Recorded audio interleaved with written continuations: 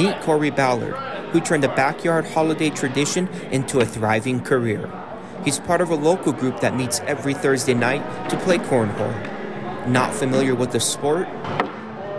Not many were until the pandemic brought it front and center. During COVID was a big time for cornhole. Sports was canceled, events were canceled. The only live sports on for a 4-month period, there was cornhole 3 days a week on ESPN. So that is what really gave the ACL their huge takeoff. That was their trampoline. And that bounce is being felt far and wide across the sport. You know, we have a lot of people that have battled different ailments or illnesses, and there's a few pros that are 14, 15. We got one as young as 11. Male, female, they can still come out and still throw bags and have a good time with a good group of people.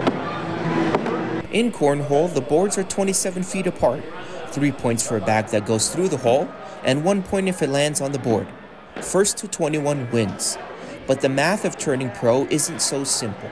There are over 100,000 active players, but only 256 play professionally. And it's that dedication that eventually led Corey to quit his job. Whatever you guys are thinking as far as talent-wise, if you guys think it's amazing, it's 10 times more than what you're thinking. Like, it's no joke. The best in the world.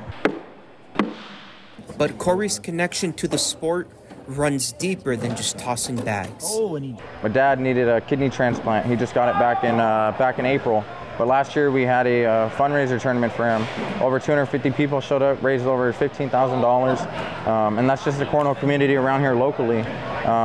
When somebody goes down, we all step up for each other. And stepping up is just one of Corey and Mark's objectives. Both hope to grow the game into its ultimate goal of becoming an Olympic sport. For Canyons News, I'm Sam Rabati.